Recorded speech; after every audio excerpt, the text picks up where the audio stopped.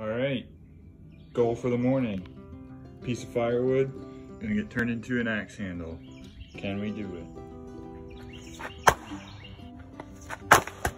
Nice. Go for this piece right here.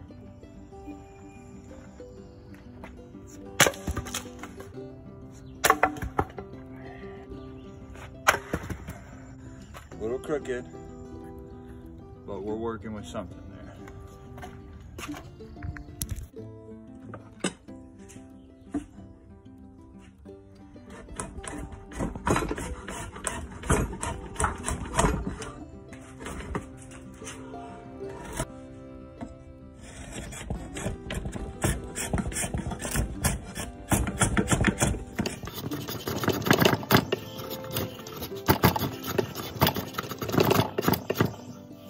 So what I might do, I got that down pretty flat. You know, it's got a good gap right in here.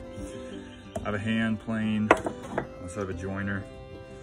I might run it through once I get this other side in, because you can see I've done this side. Now I gotta get that one off.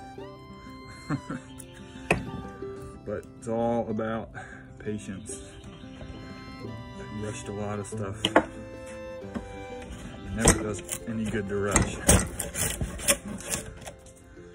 You know, take big chunks off when you can, but eventually it gets down to the fine work. It's not always my favorite part. I kind of like to take big chunks out. It's my nature, but then it won't come out nice. So here we go. And the goal, I hope y'all can hear me, but the goal is to use this entire length to make the handle, because I don't want it to be a shorter handle. I want a longer handle. I kind of did a practice piece out of pine, and it works great. It broke once, but that was because of the wood I used had a bad crack in it, old recycled wood. So here we go, this is what we're working with. A little more squared off now.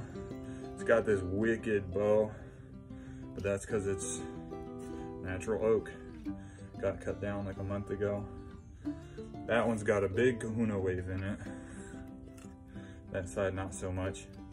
So I think what I'm gonna do is use my joiner and take that side down as flat as I can get it. And then this side, well, we'll see. We might use the joiner, might use a planer. I'm not sure. This is an experiment. We're going as we go. I've never processed basically firewood into something nice. So next up is the joiner. Okay, safety nerd glasses on, earring protection. Yeah, earring, so you don't pull out your earrings. Not for hearing, only for earrings.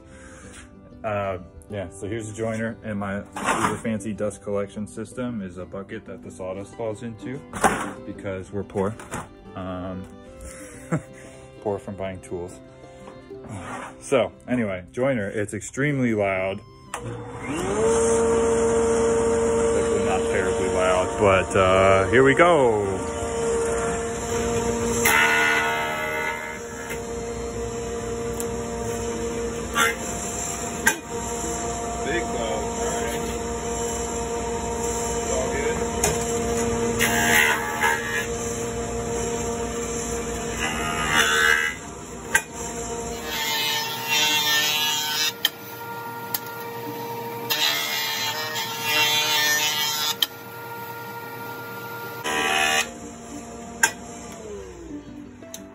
That bad boy. That is awesome. That's why my joiner is one of my favorite tools so far. It just perfectly smooths out that. I mean, look at that. About 10 minutes ago, that was a chunk of firewood, and now it's, I mean, just a perfect edge, squared up piece. I like that. And look, it's already got that kind of a little bit of a curvy, swoopy axe handle coming out. So we're on to something here. All right, so here's the next step. Now that I got a nice flat side, put that on my nice, definitely level work table. Now, is this proper technique for a hand planer? Probably not. Do I know what I'm doing? Only a little. But I got the big kahuna bulge right here. You can see it. It really kicks out to the left there. So we're gonna hand plane that down to get as close to parallel to our nice jointed flat face side. Also something really funny, not related to building this, but so I have gloves on, and hitting the start button on my iPhone that I'm filming this on is difficult, but not so difficult when you got a hole in one of the fingers, and then you can tap your screen, so that's cool.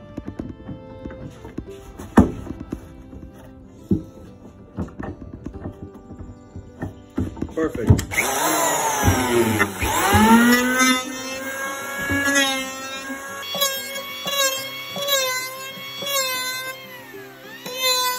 Okay, so we got a pretty flat surface spot right there, right here. Is it perfectly level? No, it's not.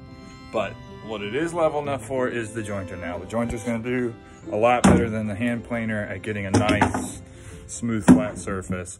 And so I guess the reason why I'm doing this, to get these nice, flat, long spots, straight edge, is it's going to be easier to run through a bandsaw when it's flat. Well, one thing you don't want when you're running through a bandsaw is a lot of wobble like this. Broken blades like that before.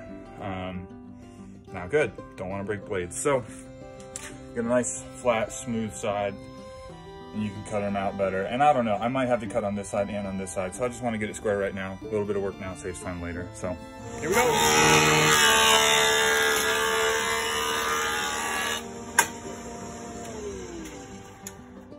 So there you have it. All I did, I took down just enough really to get to semi-parallel surfaces. Okay, so we've come to the point where I've got my nice square board-ish, and now I'm starting to think about design aspects. Here's the old one that I broke.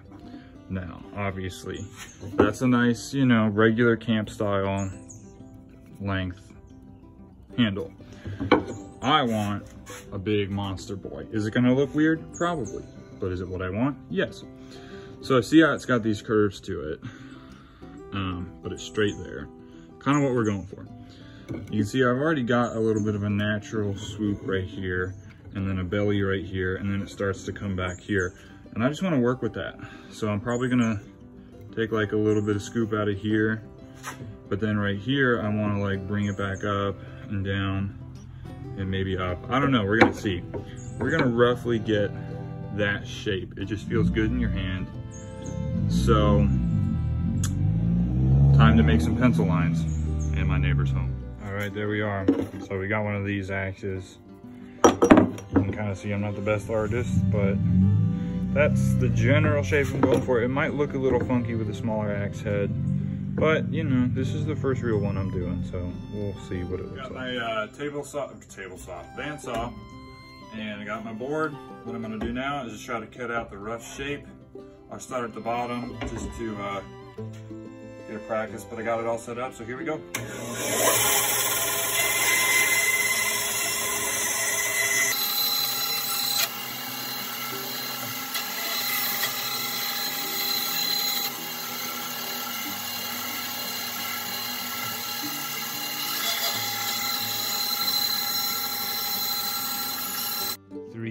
Billion years later. So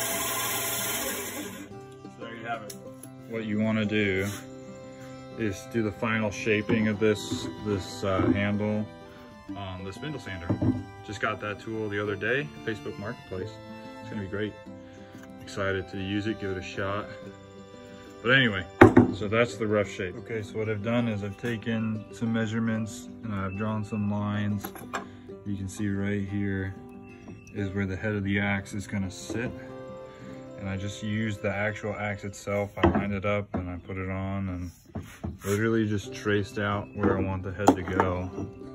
All right, we're back over here at the vise. So now what you can see is that I've traced out the shape of that axe head there.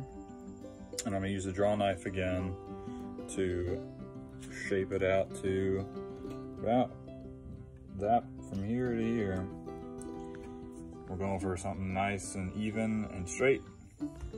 Okay, so you can see here, I've used the draw knife to straighten and reduce the thickness here. We're close to the lines, but not all the way to the lines. I still have to do these back corners right here, get them rounded off.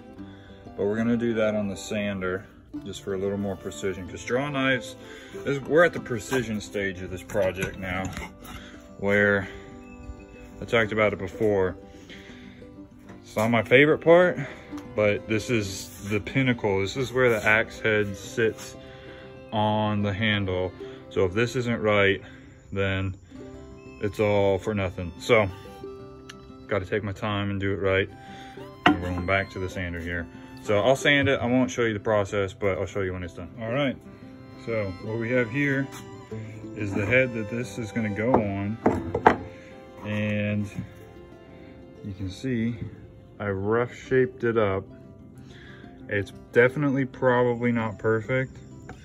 All right, we've done a lot more shaping, a lot more sanding, did a little hand sanding.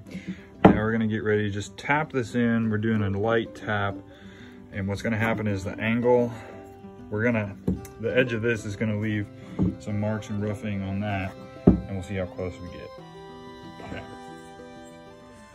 Make sure we get it on the right way. It's lined up.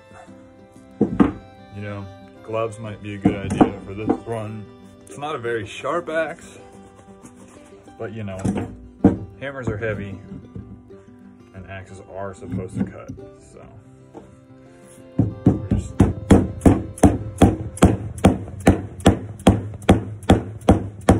tappity tapping that one on. You can see it's starting to fit. It's a little crooked. We'll just keep tapping her.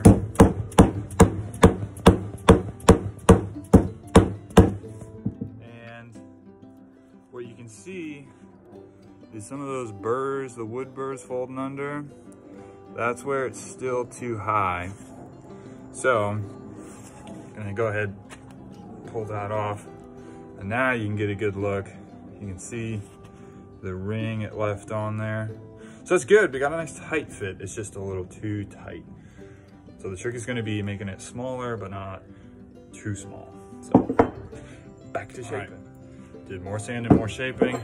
We're ready for round 2. I can tell right now already that feels a little bit better because it just kind of sits on there. Sometimes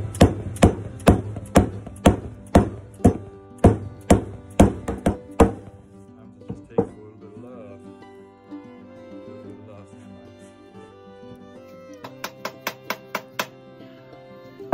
Hitting it on the nice hard ground worked a little bit better, but you can see still some glinting, but I can see right now already this back part narrows down. I think the top part narrows down, so I think we're looking pretty good. I'm gonna go ahead and just slam this puppy home, and we'll see what happens. All right, here's an update. We're that far on. Getting close. It's an extremely tight fit. And I keep having to flick a little of the burrs off as we hammer this down. I mean, we're moving millimeter by millimeter by millimeter here. So that's what I'm talking about with those burrs. I just smacked it again. And that's what I get. So what I do is I come in with a knife and I just go and I cut those out. And we keep going. Whew. Out of breath. I've been smacking on that thing with a mallet forever. I started chiseling the burrs as they appeared. I think that's pretty darn close. That's about as close as we're gonna get it right there. A little bit left. So, fret not. I know people out there are gonna be thinking, oh, you gotta put it on from the bottom up. Well, yes, some axes you do. But here's an example. These axes have these little spacers in them, and I'm gonna put some of those in, and that swells out the head right there, so it's a tight fit. Now it's not gonna look like that. This is a factory axe. This is, you know, my first go. I rounded these edges off so it could slip in a little bit easier. So it's not gonna be a seamless fit, but it's gonna be a tight fit. And you know what, if it doesn't work, it doesn't work. But now I gotta shape up the handle and we'll have an axe. So those are those little, I don't know what you call these, spacers. And they go into the top of the head right there.